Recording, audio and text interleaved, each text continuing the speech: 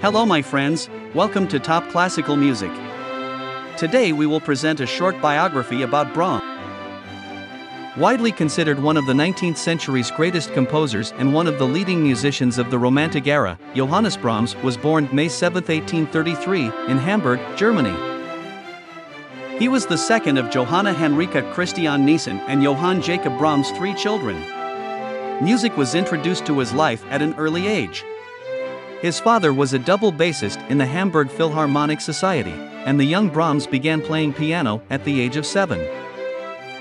By the time he was a teenager, Brahms was already an accomplished musician, and he used his talent to earn money at local inns, in brothels, and along the city's docks to ease his family's often tight financial conditions.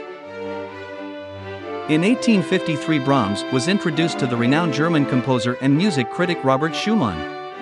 The two men quickly grew close, with Schumann seeing in his younger friend great hope for the future of music. He dubbed Brahms a genius and praised the young eagle publicly in a famous article. The kind words quickly made the young composer a known entity in the music world. In the early 1860s, Brahms made his first visit to Vienna, and in 1863 he was named director of the Sing Academy, a choral group, where he concentrated on historical and modern a cappella works. Brahms never married. Following his failed attempt at making Clara Schumann his lover, Brahms went on to have a small string of relationships. They included an affair with Agathe von Siebold in 1858, which he quickly, for reasons never really understood, withdrew from. Stubborn and uncompromising, Brahms was also known to be brusque and sarcastic with adults. With children, he showed a softer side, often handing out penny candy to kids he encountered in his neighborhood in Vienna. He also enjoyed nature and frequently went for long walks in the woods.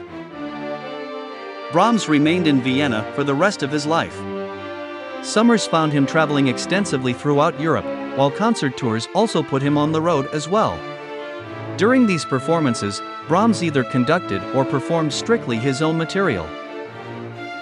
These later years for the composer saw him living a comfortable life. His music, since 1860 anyway, had sold well, and Brahms, far from flamboyant or excessive, lived a frugal life in his simple apartment. A shrewd investor, Brahms did well in the stock market. His wealth, however, was rivaled by his generosity, as Brahms often gave money to friends and young musical students. Brahms' commitment to his craft showed he was a perfectionist. He often destroyed finished pieces he deemed unworthy, including some 20-string quartets. In 1890, Brahms claimed he was giving up composing, but the stance was short-lived, and before long he was back at it again. Brahms himself certainly had death on his mind.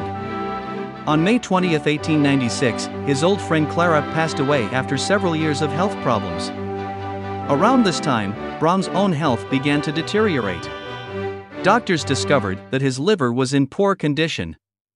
Brahms gave his last performance in March 1897 in Vienna. He died a month later, on April 3, 1897, from complications due to cancer. Well, that's all for today. See you in the next video.